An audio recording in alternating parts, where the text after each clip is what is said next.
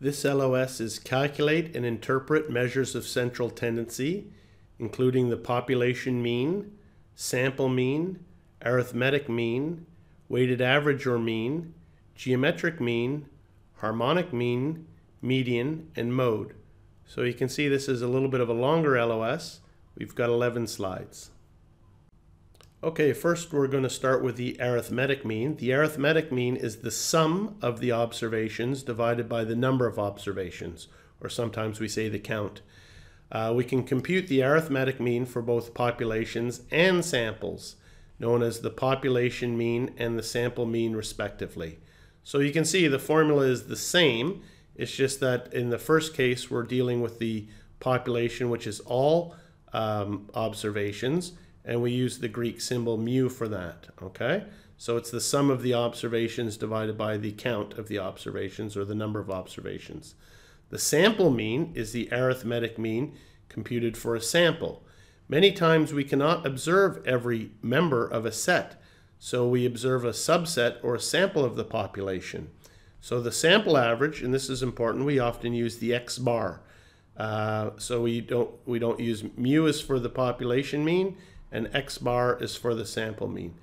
X bar is the arithmetic mean value of a sample. The next thing that we're going to look at is the median. And the median is the value of the middle item of a set of items that has been sorted into ascending or descending order. In an odd number of sample of n items, the median occupies the n plus 1 divided by 2 position. In an even numbered sample, we define the median as the mean values of the items occupying the n divided by 2 and n plus 2 divided by 2 positions, the two middle items, okay? So here's a little example. An example makes the understanding of the median a lot easier. We have a number of stocks here: Caterpillar, Ford Motor Company, General Dynamics. We have the consensus current earnings per share, and we have the consensus current PE. So the PEs, we're going to look at the median PE. We take the data and we reorder them in ascending order. So you can see the lowest PE is 10.97. The highest PE is 204.82. And then we can count how many observations do we have. 1, 2, 3, 4, 5, 6, 7. So we have an odd number, okay? We have 7. So the median, it occupies n plus 1 divided by 2 equals 8 divided by 2. So it's the 4th position. But we can see that very clearly here, because what is the median doing? It's the middle position. So we have 3 to the left and we have 3 to the right. So in a small question, for example on the exam, if they're giving you 7 bits of data, if it's an odd number, it's very easy. Just write them out from left to right, and you can just eyeball it that I've got 3 to the left and 3 to the right, and the median is the middle position. So we don't even have to do the n plus 1 divided by 2, 8 divided by 2 plus 4. We can just see it. That's the middle position. It's the 4th one. The mode. The mode is the most frequently occurring value in a distribution. A distribution can have more than one mode or even no mode. When a distribution has one most frequently occurring value, the distribution is said to be unimodal.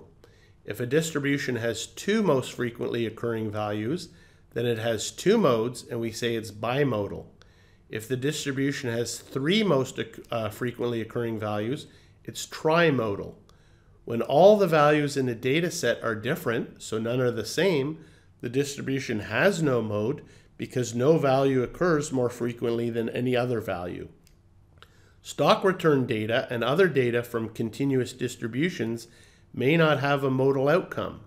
When such data are grouped into intervals, however, we often find an interval, possibly more than one, with the highest frequency, the modal interval. So I already showed that modal interval on the histogram. In the Ibbotson data, that was the 10 to 20% S&P 500 return, positive 10% to positive 20%. The modal interval, that was the most frequent annual returns that we saw from 1926 on. Now we're getting into the weighted mean, which we call a weighted average, and it's where the sum of the weights equal 1, okay? So the best way to understand the weighted average is just through an example. And we use that for calculating portfolio returns. So again, this is a fast forward. We need to calculate portfolio expected returns. So the first asset, asset B, has an expected return of 5%, standard deviation of 8%. The next asset, S, has a higher expected return of 10% and a higher standard deviation of 20%. This is roughly the return in risk to large cap stocks and bonds from the Ibbotson data, by the way, in terms of returns and standard deviations. So the expected return of a portfolio is easy. It's just the weighted average. And how do we do that? If this two-asset portfolio was equally weighted, that means the weight of the bond was 50% and the weight of the stock was 50%, then the weighted average would be 50% times 5%. That's the expected return on the bond, plus 50% times 10%. That's the expected return on the stock. And we'd have an expected return for the portfolio, a weighted average of 7.5%. The geometric mean. The geometric mean is most frequently used to average rates of change over time or to compute the growth rate of a variable. In investments, we frequently use the geometric mean to average a time series of rates of return on an asset or portfolio, or to compute the growth rate of a financial variable such as earnings or sales. Because of the effect of compounding, the geometric mean return is always less than or equal to the arithmetic mean return, unless there is no variation in returns, in which case they are equal.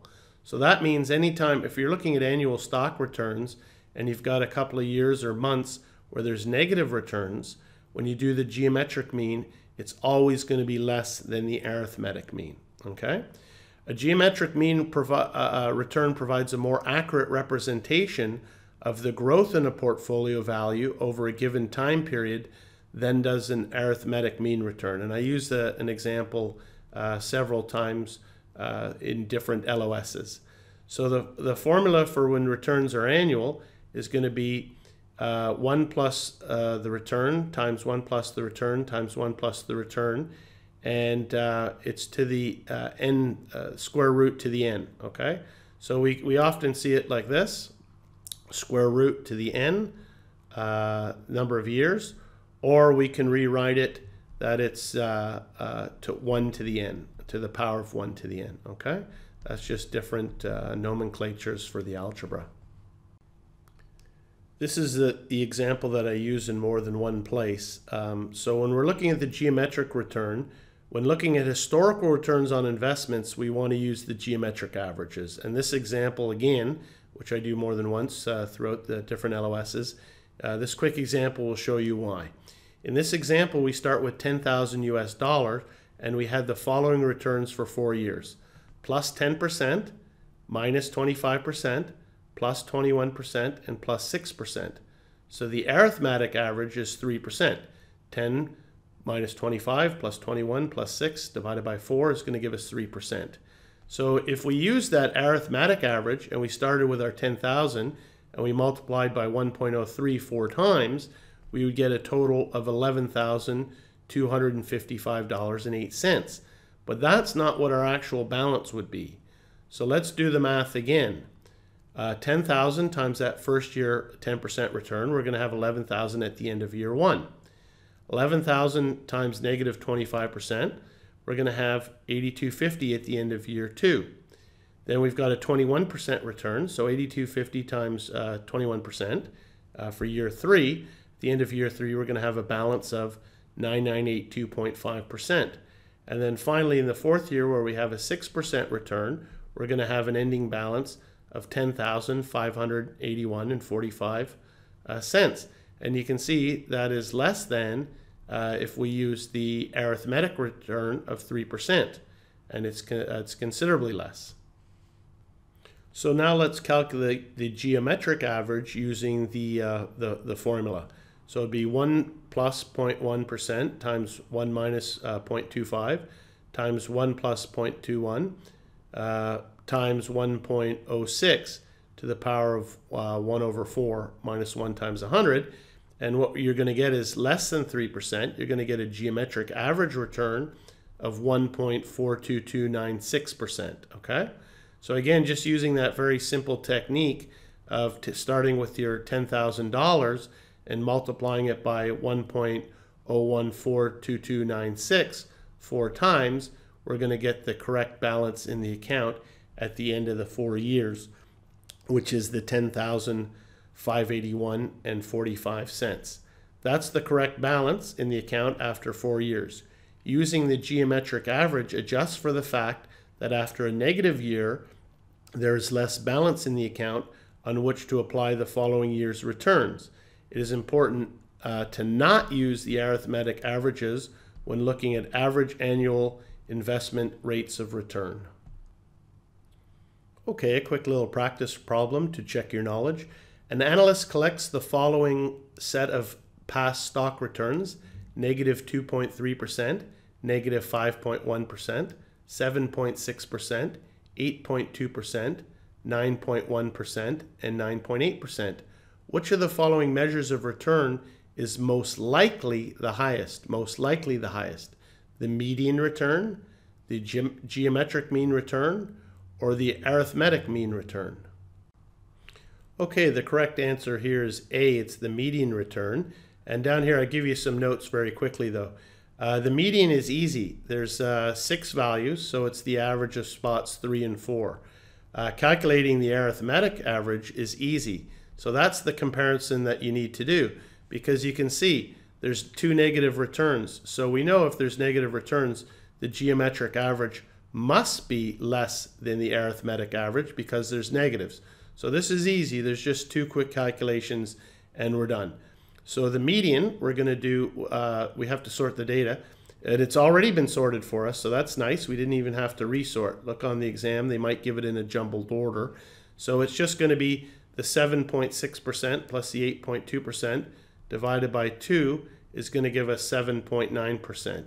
And the arithmetic average is easy. It's just the sum of the numbers divided by the count of the numbers, which is 4.55%.